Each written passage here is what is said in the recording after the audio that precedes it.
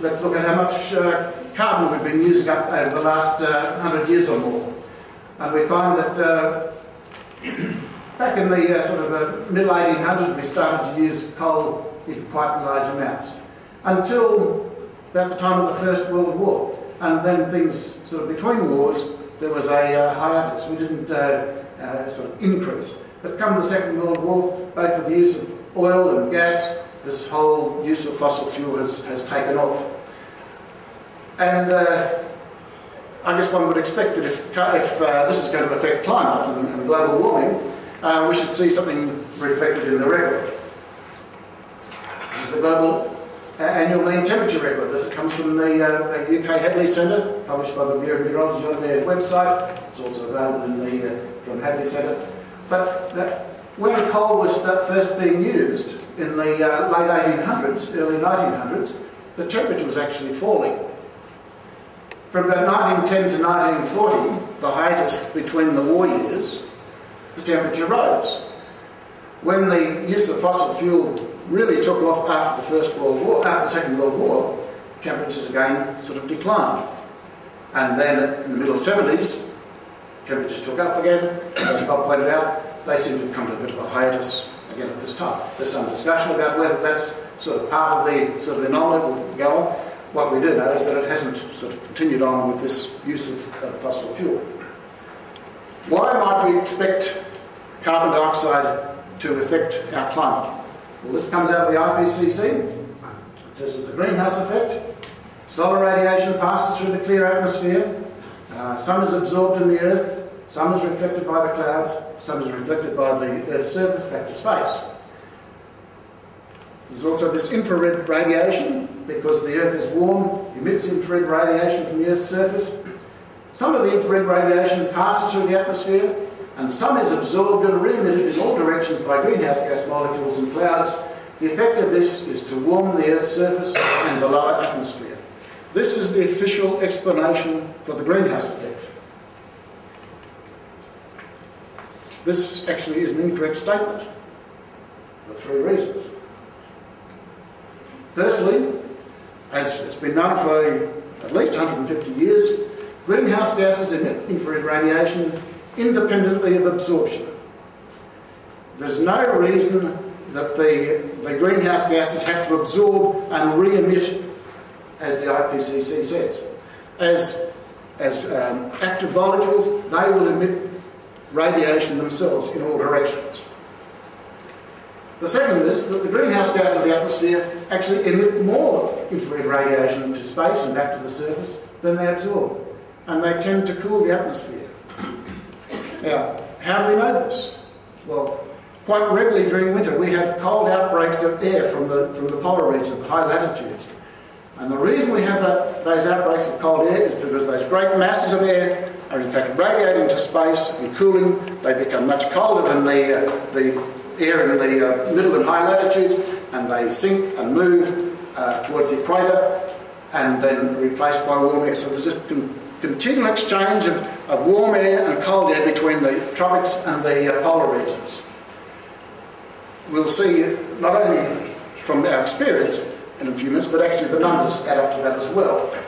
And also the Earth's surface emits more infrared radiation than it absorbs, and the net infrared radiation loss tends to cool the surface. We know this every evening. If you're sitting out on a warm afternoon, the sun goes down and you start feeling cold. It's because there's more emission of infrared radiation than what's absorbed. But greenhouse gases are not warming the surface. This is a nonsense statement here as an explanation of what the greenhouse effect is. We get this from the numbers. Again, this IPCC should have recognised this, because this is also a diagram that appears about 3 pages earlier in the IPCC report in their explanations. What we see is that for the atmosphere, the emission of radiation, and we can see this, 165 from the atmosphere, 30 from the clouds, 195 out to space, and 324 back to the surface. 519 units, watts per square metre, that the atmosphere is emitting. But it's only absorbing 350 from the surface of the 390, 40 goes straight through to space, 350 absorbed, and 67 from the atmosphere. 470 absorbed, there's a net loss of 102. The atmosphere is continuing to cool because of infrared radiation. And at the surface, we have the emission of 390 units and the absorption of 334. We have a loss of 66. So the notion that greenhouse gases are in some way warming the atmosphere is just a fib.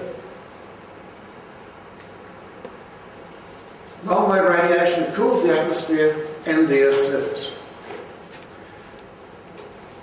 What actually happens though in the radiation balance of the Earth? As we've said, there's a net radiation loss from the atmosphere. There's a net radiation gain at the Earth's surface. That's 168 from the Sun.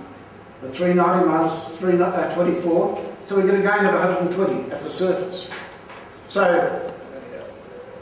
at face value, there's a balance there. But there's a big problem. And a problem which was addressed and explained back in 1958 by Herbert Real and Joan Malthus. Joan Malthus is better known as Joan Simpson, one of the most decorated meteorologists in the US. And they pointed out that the atmosphere is a great insulator for radiation. It doesn't pass energy by conduction. And therefore, even though the surface is warmer than the atmosphere, that excess energy is not going to get to the atmosphere by conduction. They also pointed out that the total energy of the atmosphere per unit mass, this is the internal energy and the potential energy, actually increases with height. Others might recognise this as a potential energy. But the total energy increases with height. Any turbulence in the atmosphere will in fact bring heat and energy from the upper layers of the atmosphere back to the surface. So turbulence is not going to take that energy through there. What they pointed out was that there is in fact the latent and sensible heat exchange between the surface and the lower atmosphere, but this can't get into the higher levels except by one way, and that's by deep convection. And so it's deep convection that is transferring that heat and moisture from the boundary layer of the atmosphere through the atmosphere, so that we get this balance between the solar input at the surface and the net radiation loss from the atmosphere. Solar energy penetrates the atmosphere and warms the Earth's surface. Deep convection towers are constantly distributing energy from the surface through the atmosphere. Whenever you look outside and see a deep convection cloud, you say, it's doing the job. It's keeping us cool at the surface. It's taking that heat and it's getting it up into the atmosphere to radiate to space. And the atmosphere radiates that energy to space. But buoyant convection requires an atmospheric temperature lapse rate greater than 6.5 degrees centigrade per kilometre in the lower troposphere, what's called the moist adiabatic lapse rate. So the cooling of the atmosphere and the warming of the surface actually is continually producing convective instability and setting up the conditions for convection. And the reason that we have warmer temperatures at the surface is the need for buoyant convection to get the excess energy from the surface to the atmosphere so it can be radiated off to space. And the greenhouse effect is essentially part of the energy processes of the atmosphere, involving also convection. Before the IPCC and its explanation, the energy budget of the atmosphere was always called the radiation convective energy budget. For some reason, for the greenhouse and global climate change scenario, the convection side has been wiped off, and we've had the pseudo-phony explanation of what the greenhouse effect is.